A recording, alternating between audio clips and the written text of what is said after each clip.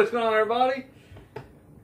Back for another edition of TPS TV, and no review this week, so I did a little bit of a countdown instead. I am a huge fan of the Conjuring-verse, because I shouldn't put a huge hyphen in the middle there, all one word. You know, the Conjuring, the Annabelle trilogy, and then of course it extends out to the Nun and the Curse of, I'm gonna butcher this, Curse of La Llorona, that one. Films, and I mean, you know, say what you want about any of them. Some people, you know, it does divide some fans out there. I, for one, really like these films. I'm not big on the supernatural ghost movies, but these are kind of like my exceptions to the rules. And anyway, I thought, you know what? Let's do this. Let's rank them. And I think there's, what is there, 2, 5, 7? There is 7 films in the Conjuring-verse. 8 soon, because Conjuring 3 is filming right now. So here we go. Let's bust it out right here. Top 7, in order, ranked Conjuring-verse films. At number 7, I have to go Annabelle. Annabelle gets a lot of hate. People just shit all over it. I mean, it made decent money. Everybody wanted to see what it was all about, but then when they watched it, people thought it was kind of weak sauce. I'll be the first to admit, the movie itself isn't the greatest. I still liked it. I thought it had some really strong moments. It really was one of those movies where, like, all the great moments in the trailer, that was kind of it. And it had some really good moments in the trailer. The one thing I remember about that movie that stands out the most is the scene in the elevator when it rides down to the basement of this apartment complex. I remember that being one of the, like, freakiest, scariest scenes, but there's no payoff to it. Like, it builds up, and I'm like, oh man, this is going to be a crazy jump scare, and then, like, nothing happens. And I remember thinking, like, oh shit. We watched this in theaters, and I will say I walked out there giving it one of these. You know, it's a thumbs up, it's kind of in the middle there, it's wiggling around. Once again, I get people's complaints about this film. I think for me, the biggest downside was, I mean, aside from it just not being that scary in general, it just turned into a weird, like, thriller. Like, it went from being, like, this supernatural ghost, creepy doll movie, and then at the end, it just felt like they were, like, racing against time, trying to, you know, stop this, you know, one woman. And it's just like, I don't know. I really kind of just, from it. So, yeah, I ranked that number 7. Number 6, I'll have to go with The Nun. Now, I really, from here on out, I will say, I like the rest of these movies. Like, the Annabelle is kind of in the middle. The rest of them are up in this area to this. You know, it's a good thumbs up for the rest of these movies. I know a lot of people hate on them. I liked it. The Nun, thought it was really good, really creepy. The atmosphere, I really loved. And I'm not just saying this because it's part of a shared, you know, universe, but it had a universal horror vibe to it. Just the, you know, walk around in these creepy graveyards, and I mean, it was just chock full of this insane atmosphere, and I really dug it. So yeah, I'm gonna go with The Nun. I will admit, there's a lot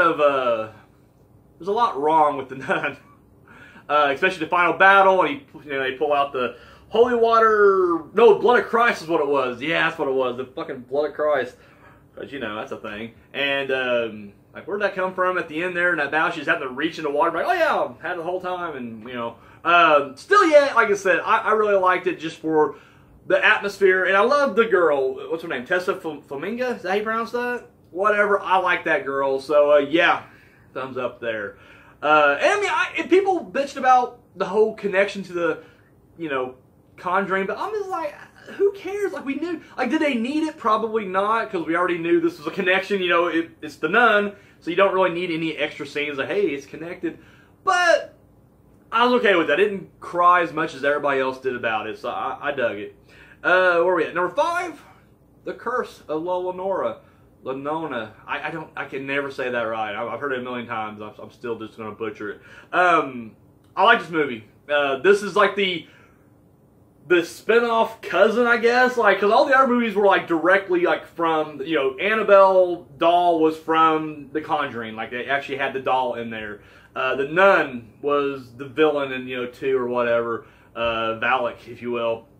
This one was literally just kind of like, they had no previous connection to it, except for one scene that kind of ties in. It's not even an object or anything like that, it's just a priest from an, so it's kind of a spin-off from a spin-off because this the priest that you know, was with the Annabelle doll from the Annabelle series is also in this. Then, what I really liked about this movie, story-wise, very generic, very just straightforward.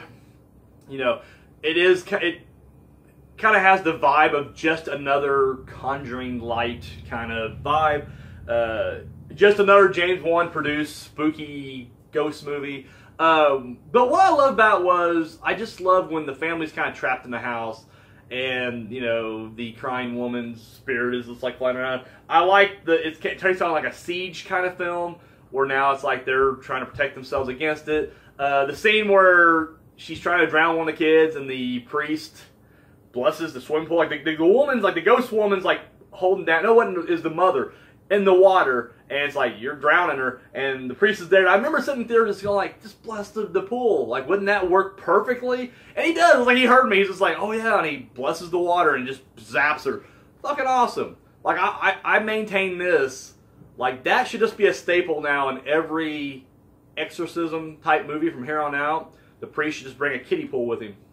Fill that bitch with water, bless it, and then when you start performing that exorcism, just pick up the kid and like powerbomb him right into that swimming pool. Boom, demon out, demon out.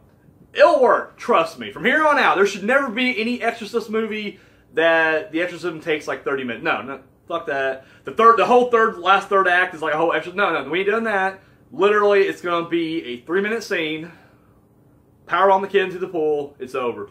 But no, I dug this movie. Once again, this one had a couple little flaws. Like I said, the fact that the crying woman was not just ghosting through the walls, like they were using doors and shit.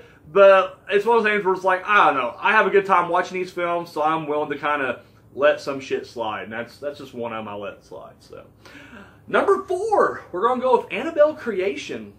When they announced they were doing a second Annabelle movie and it was going to be a prequel to the first one, I was on board because I'm all about horror films anyways. You know, we got 2 new Halloween movies coming out. I personally did not care for the Halloween 2018 version. I just didn't like the story. That's just me.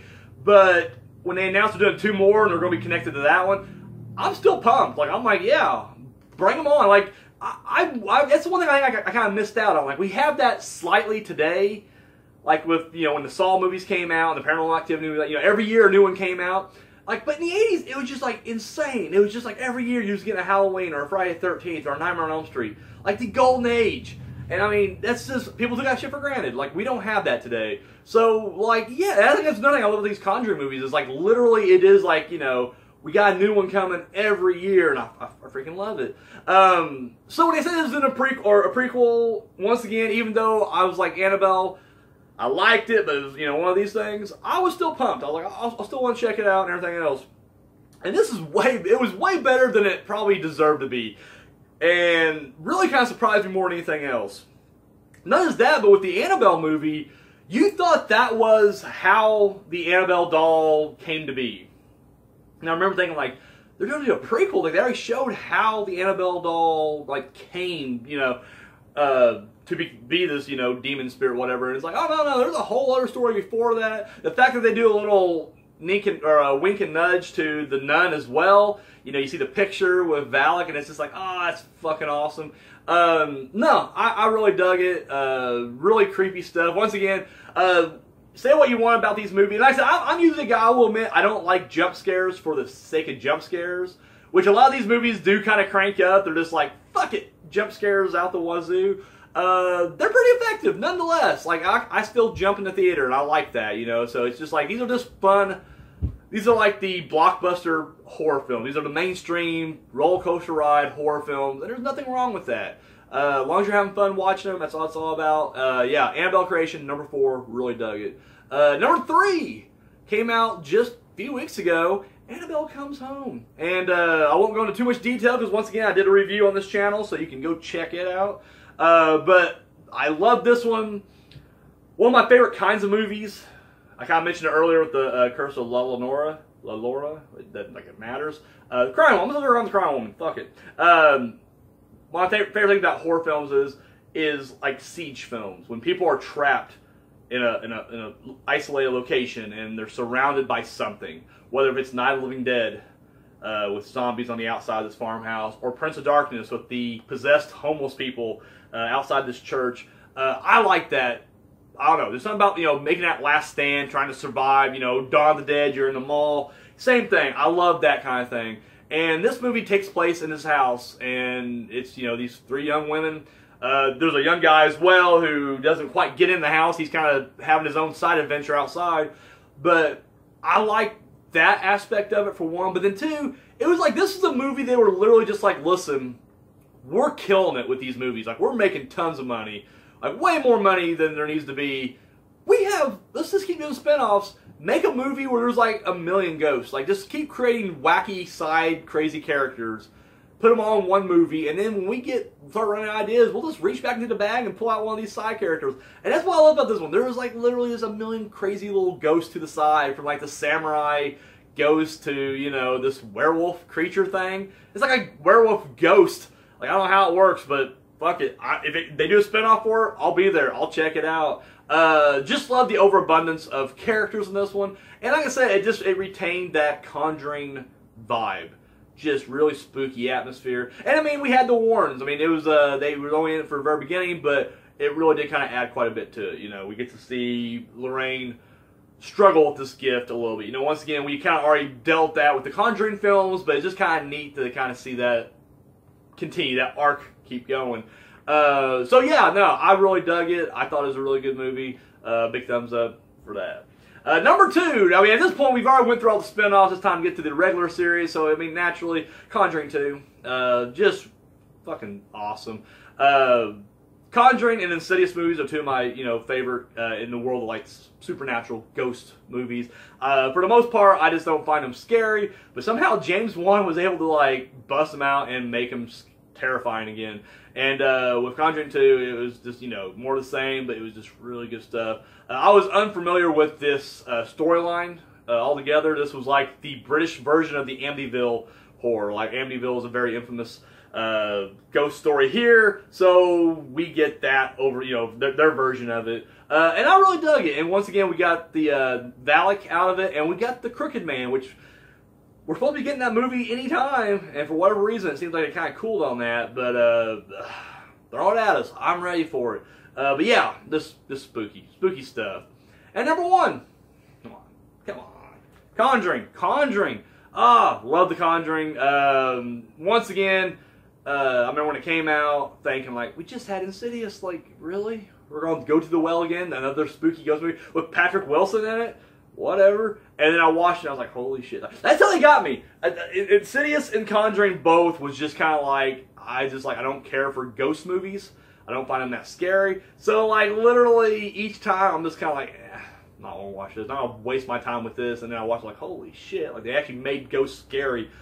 Damn. Yeah, Conjuring, just really, really awesome. Really good stuff. So, that's it. That's me ranking all 7 Conjuring-verse films. What do you guys think? Put that shit in the comment section down below. Give me your thoughts of the franchise. If you're a fan, if you're not a fan, if you really just like, these movies suck, and I hate them, tell me why. Let me know down there. I mean, give me a good reason, too. Like, I don't, don't just be like, film sucks, and then that's it. Like, tell me what you don't like about it, Believe me, we're all, hey, that's what makes the horror community great. We all have our own opinions. So that's all I got, guys. Thank you for watching. And actually coming up soon, we'll kind of get to some TPS news right now.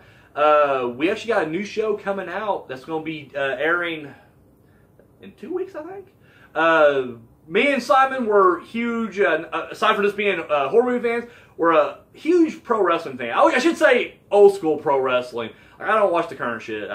Sorry, I just don't. But we do love the old stuff, and so what better way to kind of merge pro wrestling and horror together than do our new show, Journey Through the Dark Side, where me and Simon will kind of take a retrospective look at all of The Undertaker's pro wrestling matches. We're going to start at the beginning and work our way through. And yeah, each week we'll be bringing you a different match and kind of break it down, analyze it, give you our thoughts and everything else about it. So if you're a fan of pro wrestling, or just a fan of The Undertaker in general, or just want to listen to a couple guys run their mouth about something, there you go. Either way, tune in. Like I said, 2 weeks. I think the weekend of August, the first weekend in August will be the first week we'll be busting this out. So That's all we got, guys. Thank you for watching. Till next time.